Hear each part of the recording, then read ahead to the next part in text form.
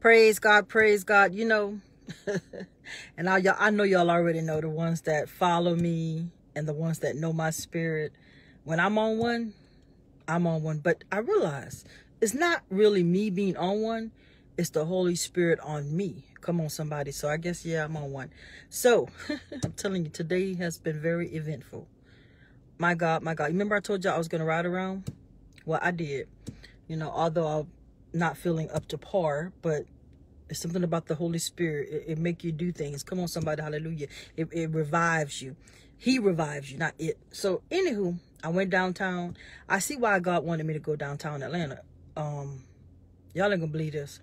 They had this guy with a devil mask on, walking in broad daylight. I don't know where you got the kind of mask from.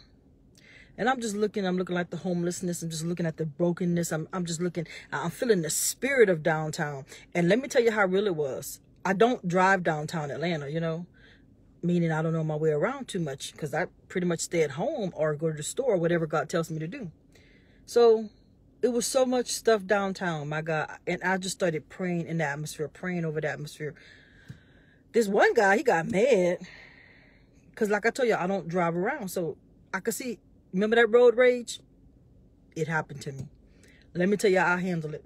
I slowed down. I looked at him and I said, I'm sorry. God bless you. Y'all ain't ready for me. I'm telling you testimonies, not to act like I'm all that and I'm so spiritual. It is time to be obedient in everything. I didn't know why God wanted me to go downtown. I really didn't know. Found out though, right? It's really some spirit, y'all. It's everywhere, y'all. It's everywhere. It's everywhere. So then I came to the store. You know, I had to get a few things. And so God said, go to register 2.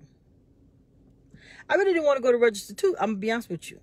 Because I'm a person of energy and action, right? And the guy was like doing this. Like he in another world. And I wanted to get up on here because, and I don't just do these. When I come back to back, that's the Holy Spirit prompting me. Okay, so anywho, you know, we're so quick to judge people. And I'm just being real. When I first looked at him, I said, oh my God, he moving like slow. He lazy or something. God said, no, look deeper. So I threw that first thought out the window, although he was being sluggish. I ain't gonna lie. He's doing, everybody could see he doing like that. Like something is really, and so God said, look in the spirit. I said, something happened. I don't know if it was a death in the family. God didn't clarify that. But God said, when he hand you the money, tell him, I want to pray for you. So it be an exchange so he don't get in trouble or anything. So that's just what I did. I said, young man, let me pray on you. I pray for you just 1 minute, you know. And I touched his hand and I prayed. And I never forget, when I looked at him, you should have seen the way he looked at me, like, how you know? You guys, I am not trying to get up on here trying to make myself look good. I'm trying to tell you how much people need God right now. They don't need us front. They don't need us entertaining. They don't need... My heart is just so heavy. People are hurting. I'm going to say it again. People are hurting. That's why it's imperative, if you are a leader or even just a Christian, it's imperative that you walk that walk for real, because you don't know when God's gonna make you pray for somebody like he did with that young man. That's what I got on here to say. Our assignment is real. People need us in this hour. As a matter of fact, I'm going to leave you with this. God says, I cannot stay with you. I have to go. But I'm going to send the comforter that will lead you and teach you and guide you. And Jesus left these words with us. And I pray that you understand what he's saying. He said, not only that, I go to my Father, but you should do greater works. Let me speak it into your spirit again. But you should do greater work, said the Lord. Hallelujah. I don't care what's going on. I don't care if you think that you're not this person or that person. One touch from God. I'm going to say it again. One touch from God will change your whole life. The presence of God, the power of God, the fire of God. And let me tell you something what they're trying to do. The spirit of the Antichrist is trying to intimidate you. You don't think they be looking at me crazy? Y'all don't think they be? Let me tell you something. On my way from downtown, and I know it was them people, because they've done it since 2014 to a couple of even students. I'm trying to turn off, car hurry up and to beat me. So I just pull on side. Go ahead, dude. It ain't that serious. But I know that just don't happen. So I know it's the spirit. So I just started laughing. Because you'll never be able to kill me until my assignment is over with. And I hope y'all listening. I'm going to say it again. You can't kill me till my assignment is over with. And that's only if God lets you. Ooh, I said it like I said. Y'all ain't got no power. Stop playing. Stop fronting. Devils ain't got no power. God got all the power. He only got what God allowed him to have. You see, I know the truth about that fool. Fool, you ain't got no power. Y'all better understand. I'm talking with authority because I want you to get it in your spirit. It is time for the body of Christ to stand up like never before. We've been too complacent. I'm going to be real with you. You see, when God allowed that man-made COVID, and that's what it is. I don't care what y'all say. False positive tests. Or catch that one. Be testing positive and don't even have it. But they want y'all. I'm not allowed to release certain things. But I will say this. I see you. And I always know when they are on assignment. Yeah, I see you over there. But anywho, let me tell you something. You can look at me all day long. Never intimidate me. The devil is a lie. So anywho, you know when you stick those things up, your thing, you take tests, God say, be careful. Pray over it. Pray over it if you take a COVID test. Because there's something there. I don't know what they're doing, but I'm telling you, that's why they wanted us to stick it up. I know. Them people evil. I'm going to say it again. Them people real evil. Them people evil. But God has tell their secret every time. I say every time. Pray over everything you do. No, hold on. We're not inducing fear. The devil is a lie. I'm saying pray over everything you do and always ask God, God, is this you? Because if it is God, you will feel a spirit of peace that come over you. When you don't have any peace, that's not God. I'm going to say it again. That's not God. I'm telling you. Hallelujah. I feel the Holy Ghost all over me. Y'all know when I get back to back, like, that's the Holy Ghost. That's the Holy Ghost. Because I got things to do, but nothing more important too. Remember your first assignment. The mandate of the kingdom. It is kingdom first.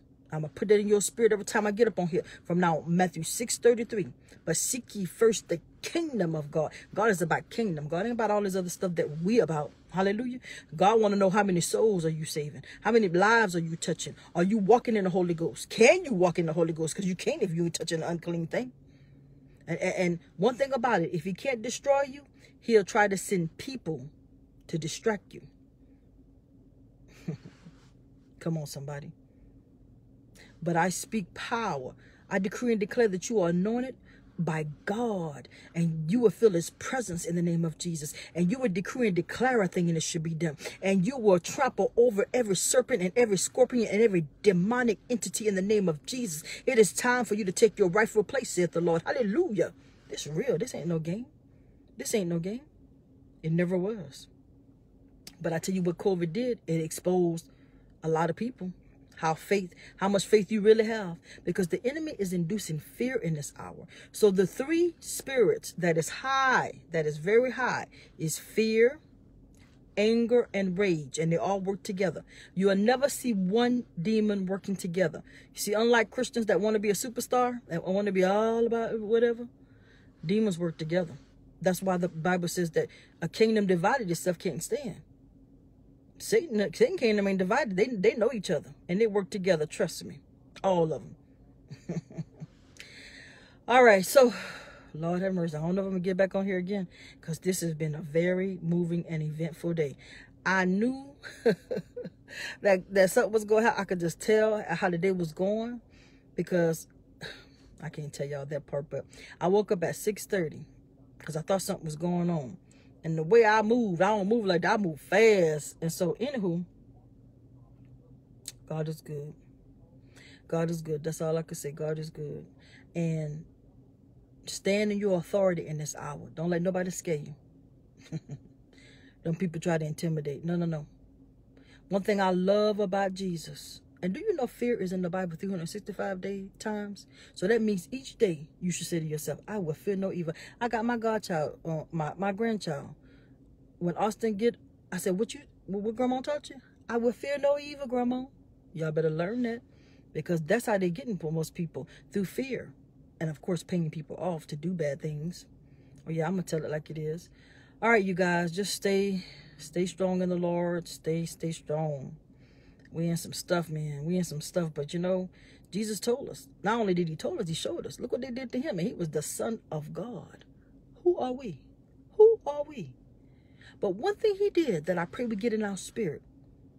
He often went up to the mount and prayed for 40 days and 40 nights by himself. Now, I know we can't all go to a mountain. Don't take it word for word. What I am saying, it is time to get in your prayer closets like never before. It is time to pray like never before. It is time to preach and teach like never before. It is time to ask people, do you know the Lord as your Savior like never before?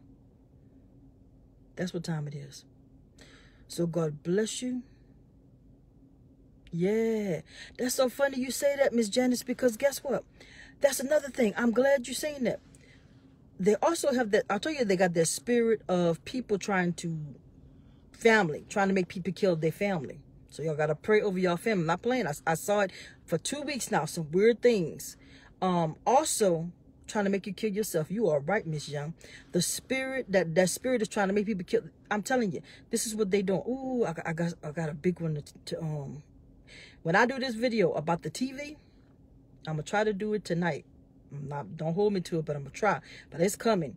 When y'all understand what I've learned about the television and how it got started, oh my God, that was crazy. But it makes sense. So, God bless you. God keep you. Y'all know what time it is. Roll out soldiers, for that is truly who we are. God bless you. Y'all have a blessed day.